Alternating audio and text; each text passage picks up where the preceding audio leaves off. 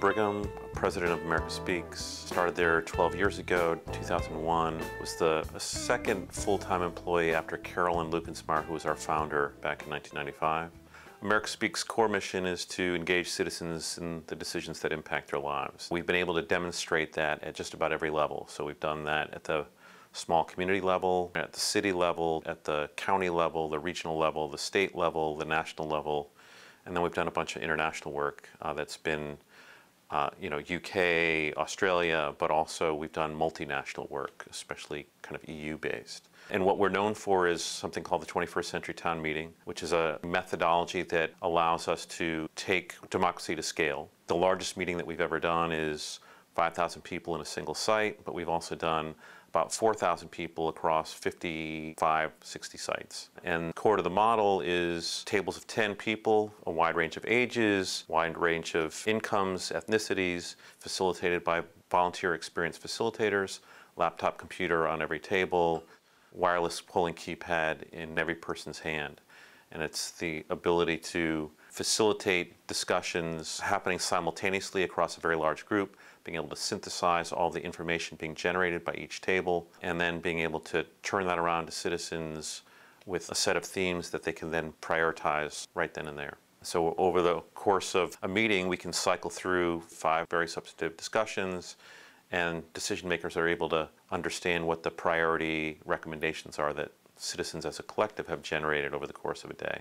So that's mainly what we're known for. The aspiration for us has always been to try and impact at a national level. One of our earliest projects was on Social Security reform, where we engaged about 40,000 people over the course of a year and a half. We also did a process on America's fiscal situation 2 years ago, where we engaged 4,000 people on a big national issue and brought our findings to a national commission.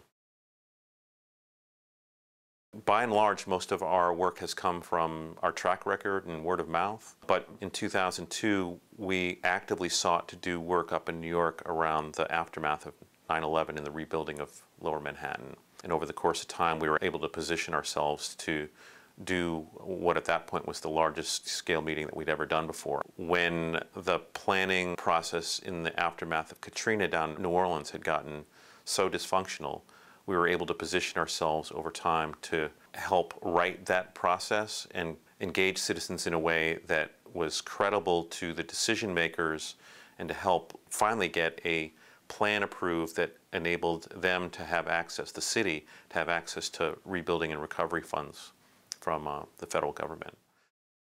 One of our challenges has been we're known for doing large scale, and so when people think of us, they think about doing large scale.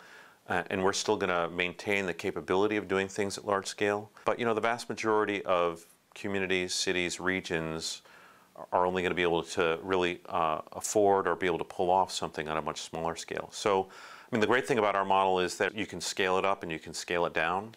So we've done meetings recently where we use the same exact process for a 3,000 person meeting for a 40 person meeting. We've had a lot of success over the last decade, but especially the last 3 or 4 years in the Washington, D.C. region. So one of our focuses is really going to be how to serve that whole region much more effectively in terms of convening deliberations, partnering with agencies, city, county, region-wide, to make sure that citizen voices are really heard on a wide range of important issues in the region.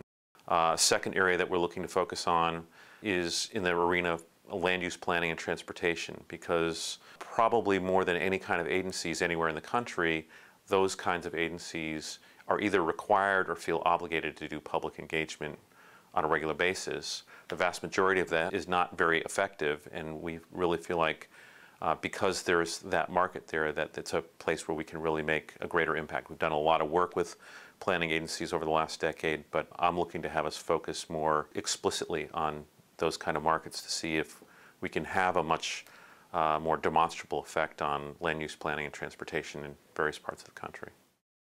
Core to our work going forward will be the basic methodology, but we're also looking at kind of what are the other range of services that are needed in these kinds of engagements and in these kinds of jurisdictions. So whether it's just strategic consulting, or whether it's smaller scale, non-technology enabled meetings, just great meeting design, great facilitation, whether it's online tools and platforms that can really kind of meet the need of a particular public agency. So we're really looking at kind of what's the wider range of services that's affordable and at the same time effective for public officials. It's pretty difficult to convince folks. I mean, in general, I would say that a lot of the public leaders that we've worked with had an openness to this at the very least, or some previous somewhat comparable experience. But I would also say one of the most important things that we have discovered over the last 10, 12 years is that people really need to see it to believe it. So what we began doing starting 10 years ago was, if there was at least some inkling of interest from public officials, we would invite them to what we called a behind-the-scenes program, where they could go to another city, county, what have you, and they could actually see this being conducted with 300, 500, 1,000 citizens. And once they had that experience, it kind of reached that critical threshold where they said, oh, I can see us doing this. I now get how it actually works. But it's harder to explain. It really has to, in a lot of ways, be seen to be believed at the scale that we do it.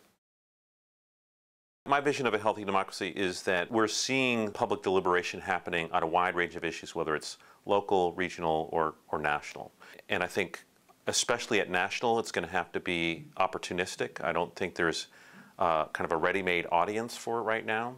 But I also believe healthy democracy has to be very much at the local and regional level, where kind of the most immediate, the most urgent issues often are happening much closer to home, and where people are much more likely to get engaged, stay engaged, if they have a positive experience. It's hard to recruit people to any kind of public meeting, but if they have a good experience, they're much more likely to get hooked, because they can see their voice happening much more directly on a particular plan that's happening locally, or a particular set of issues that are directly impacting their community or their local lives. Ultimately, I'm an optimist. I believe we really are in a quagmire right now that is going to take a lot of creativity and innovation to get out of. I do believe that the work that is done in the dialogue and deliberation community is slowly gaining traction. There's a lot more work being done, a lot more results being demonstrated, a lot more public officials that I believe realize the need for this, even if they're not quite sure how to orchestrate it. And I would say that's more true at the local and regional level than it is at the national level. You know, I think the solutions with regard to a healthy democracy, they're going to have to be many. They're going to have to grow over time. There's going to be a lot of stuff that gets tried and doesn't work, as well as a lot of stuff that gets tried and does work and gets built upon over time. And I think the hardest nut to crack is going to be changing the climate at the national level. And that's going to take more than just good dialogue and deliberation. I think it's really going to have to be taking a step back and rethinking, you know, how we do elections, how we think about parties, what is the role of government, what is the role of citizen. Ask and answer those hard questions over a decade or more until we can figure out something that works with a much greater effectiveness.